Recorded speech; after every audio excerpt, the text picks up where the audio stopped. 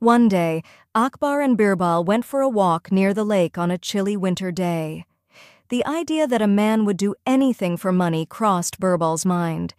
He told Akbar what he was thinking. Akbar then dipped his finger into the lake, but pulled it out as soon as he began to shake. "I don't suppose a man would spend a whole night in the chilly lake water for money," Akbar replied. "I'm sure I can find someone like that," Birbal responded. Akbar immediately issued a challenge to Birbal to track down such a person, promising to reward the successful hunter with a sum of 1,000 gold coins. Birbal looked everywhere until he discovered a beggar willing to take the task.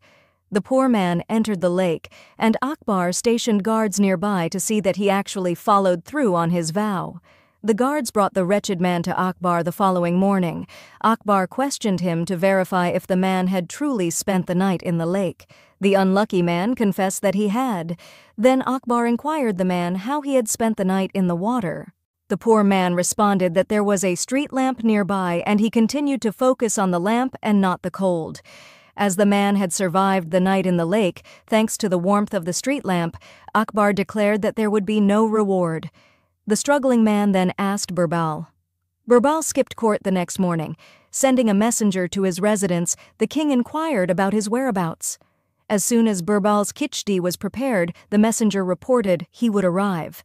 Birbal did not show up despite the king's long waiting. The king finally made up his mind to visit Birbal's home and find out what he was doing. He discovered Birbal was seated on the ground near some flaming branches and a bowl of khichdi hanging 5 feet above the flames. The monarch and his servants could not control their laughter. "How can the khichdi be cooked if it is that far away from the fire?" Akbar asked Birbal. "The poor fellow got heat from a street bulb that was more than the farthest distance," Birbal replied. Akbar realized what Birbal was implying, and the poor man received his award once the king realized his error.